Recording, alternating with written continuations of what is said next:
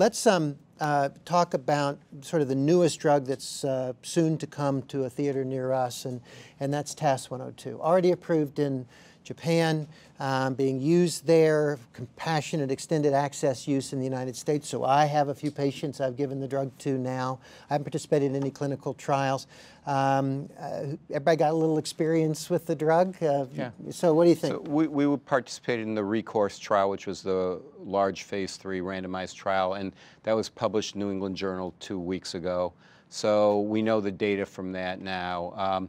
It's a really fascinating story historically. The drug is an anti-metabolite. It's very similar to 5-FU, and in fact, it was invented and synthesized by the same guy who gave us 5-FU, Charlie Heidelberger at the University of Wisconsin. He gave us 5-FU, FUDR, and now trifluorothymidine, or TFT, which is the main active ingredient of TAS-102.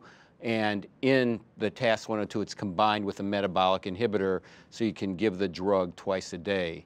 The drug by itself has about a 12-minute half-life, so it's really not very clinically practical. So it's an oral drug twice a day. You give it 10 days out of every month. And the toxicity is mainly mild hematologic toxicity, delayed marrow recovery, so not everybody can get retreated on day 28. Sometimes you have to wait another week. And otherwise, it's pretty well tolerated, and the benefit seems to be very similar to what we've seen with other single agents in this kind of last-line setting. The hazard ratio for survival is around 0.65, and it's definitely going to be an option for patients. Yeah, I mean, my experience with it so far is probably more neutropenia than what you described, is that, you know, people coming in, as a GI oncologist, we don't deal with a lot of neutropenia, at least I don't, and you know, coming in with ANCs of 300 and 400 on day of retreatment. Now, these are later line, refractory, eligible for the compassionate use, but in that context, I would expect diarrhea, mucositis, and other things. Right. Nothing. They don't I mean, get it's that. like they're taking water otherwise. So almost no systemic. The patients are happy, and in fact, many of them have said they feel better taking it. So what's your all's experience so far?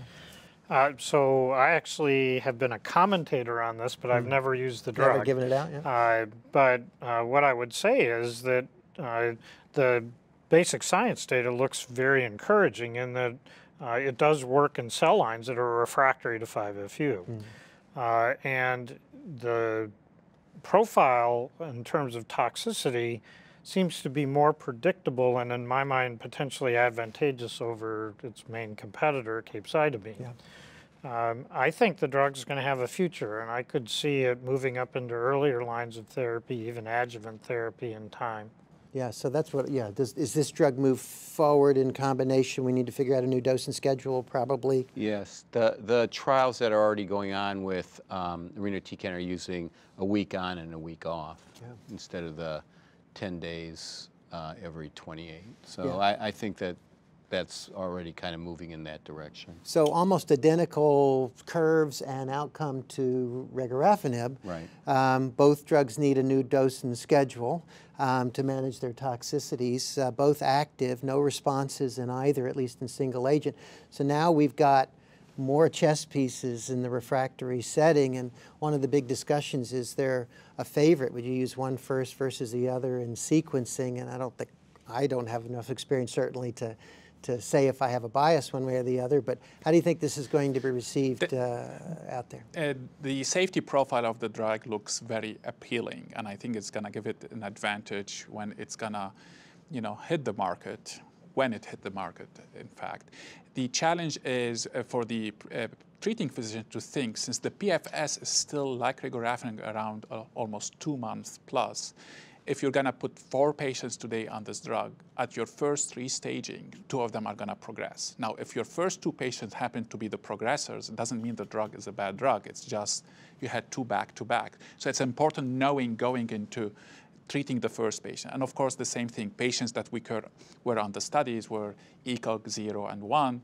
I'm sure we're going to treat patients who are maybe ECOG 2 or patients who have been more under this ongoing recycling, and that's what happens in community and even universities. We recycle patients on different lines of therapy, so they're beaten up. Although a good proportion of the patients on the study were 4 lines of therapy or more. And I wonder how physicians are going to experiment with using colony-stimulating factor, which were not part of the study. You could use it. I think you could use it, but you're right, it wasn't a formal part. But you probably shouldn't. But the Well, question this is the question, right? Yeah. The question is how you're going to use it. The difference between a clinical trial where you have a guidelines, it's a standardized, you have research nurses to follow, versus a bit you are on your own. And I'm concerned about the administration of colony-stimulating factor plus, the pills being taken, which is a no-no.